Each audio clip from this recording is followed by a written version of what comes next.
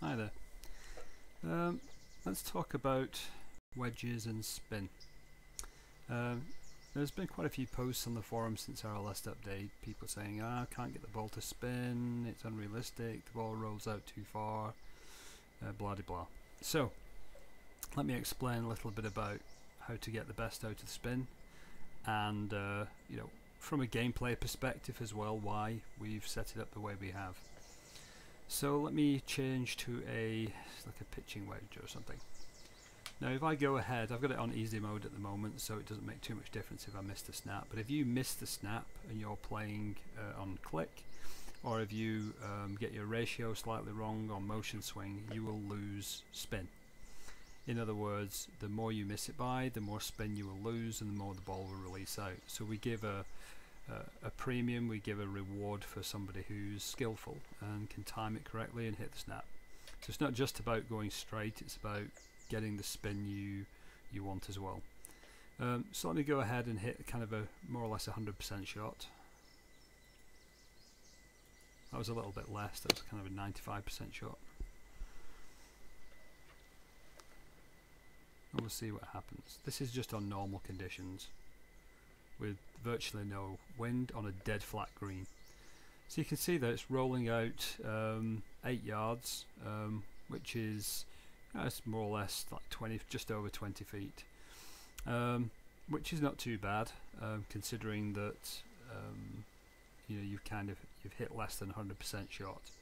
So the ball's going to sit down reasonably quickly, just even with a full wedge under normal circumstances. So what happens if you're playing downwind, or you're playing to an elevated green, or the pin's tucked behind a bunker? You're going to need more spin, right? So what you need to do is start planning for that when you're back on the tee. This is no different than real golf. When you see pros laying up with irons, it's not just about to hit it straight, it's about to get themselves in an optimum distance where they can get maximum spin on their shot. So let me go back and do that again, but this time I'm going to hit a full shot. I'm going to hit maybe sort of halfway into the extra power zone here.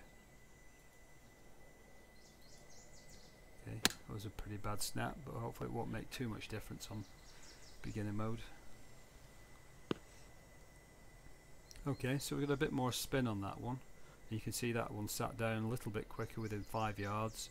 So that's kind of like 15 feet of from pitch to finish. If I show the replay of that, I'll do the static reverse so we can see this.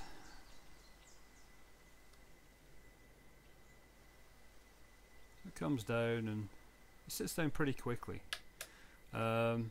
So what if I need to really attack a tight pin? Well, what I would do in that situation is I would lay a little bit further back so I could kind of hit a really full shot in. Now, a lot of people say, oh, it's unrealistic because I have to go into the overswing area. Don't think of this as overswinging, this is just extra power. And the more power you put on any individual club, the more spin you will generate. That's real world physics, and it's no different to perfect golf. So, but what it does mean is that only the most skillful players will be able to go into this zone and create a spin they need to spin it back to a tight pin. Now from a gameplay perspective, I think that's great because you're rewarding somebody who takes the extra risk. If you don't want to take the extra risk, well, that's no problem, or maybe you drive too far so you can't get the extra spin, but you're going to have to suffer the penalty from that, and you might not be able to get it as close as the next guy. And that is the essence of gaming and sport. The better people have an advantage, and that's exactly the way it should be. So let me go into the overswing area here. So I didn't quite go maximum overswing, but watch what happens to the ball now. It's going to pitch a little bit further, and all of a sudden we start to get a bit of spin back. Okay, so that's now sitting down within like 3 yards of it pitching. It bounces forward and then spins back a little bit. And this is a dead flat green. Most greens in real golf angle slightly towards you. In other words, you're always hitting into a slight upslope. That's going to exaggerate the spin. So your ball's going to come in, it's going to pitch into the upslope, and it's going to get more spin than this.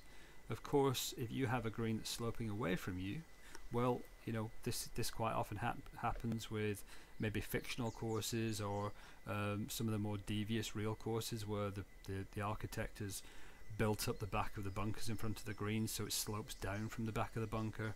So now all of a sudden just carrying the bunker is going to pitch you on the downslope and shoot you on. So, you know, that's where you have to know the course. You have to use the cams available to kind of recon the shot you're about to play and figure it out. You know, plan it out, have a strategy. Once you have a good strategy, then you can execute it. Let me go back and change my club to, let's say, 56. I'm going to do the same thing here. I'm going to go into the extra power zone.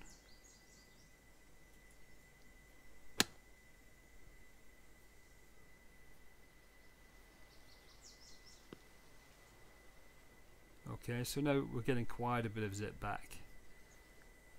You can see that if I go, you can actually see that's kind of bounced forward and spun back to kind of, so it's effectively finished up where it pitched. Again, I'll go into, I love the static replay, gives a really good perspective on these things. And there we go. So it's not, I mean, to some people it seems like a bit of a black art, you know, trying to get the right spin on the ball. But if you plan your attack on the hole well enough, you put yourself in a good position. In other words, don't leave yourself in a downslope to a green that's sitting above you, because you're going to hit the ball with a flatter trajectory. You know, there's going to be more forward momentum when the ball pitches. It's going to have less opportunity for the spin to grab. You know, these are all real world factors that real tour pros take into account. You know, this is not an arcade game, although you can play at a beginner level. The physics stay the same. So, you know, if you're going to take the risk, you will get the reward. I'm going to do another tutorial on kind of course strategy and thinking your way around the course to give you the best chance of doing a low score. But I hope this helps in the meanwhile.